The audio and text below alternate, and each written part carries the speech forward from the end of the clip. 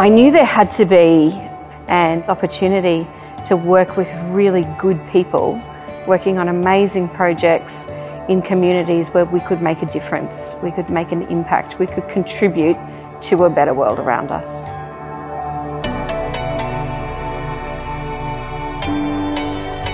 The Griffith Centre for Systems Innovation is focused on accelerating the shifts towards regenerative and distributive futures.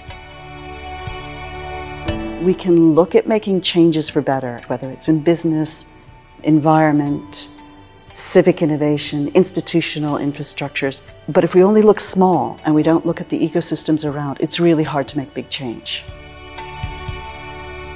True change involves honouring lived experiences, letting go of old patterns that no longer serve their goal, and ultimately shifting power.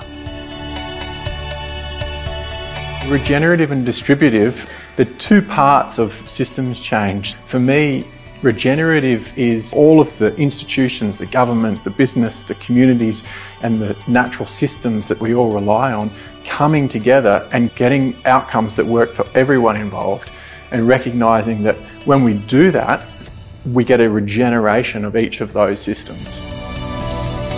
Distributive, I think, just means the sharing of resources, what the world has for everyone. I think it's also a sharing of power so that everybody can have a say in what happens to them or for them, about them. I'm very worried about the inequality of wealth in the world, but I've also seen the benefits of cooperative business models and how that can lead to distributive wealth. And I think this is the time where we can focus on those kind of solutions. The Centre has three big challenges, which are civic innovation, institutional innovation and systems capital. And where we're going is to get a lot more intentional about the partnership work we're doing. So it's about the co-creation, the co-design, how do we work together to actually build something that we can test and experiment with so everybody can learn in a small way, and then we'll start to go, okay, this works, let's see what else we can do. Universities are incredibly wealthy anchor institutions, and we have a responsibility back into the communities that we sit within.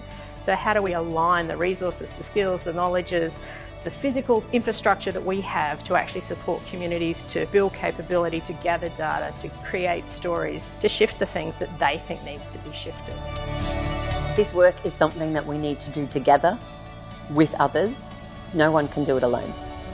So we need organisations and people who are curious. We need people who are willing to push the boundaries, try new things, experiment towards better, and have trust that we can move towards these better futures.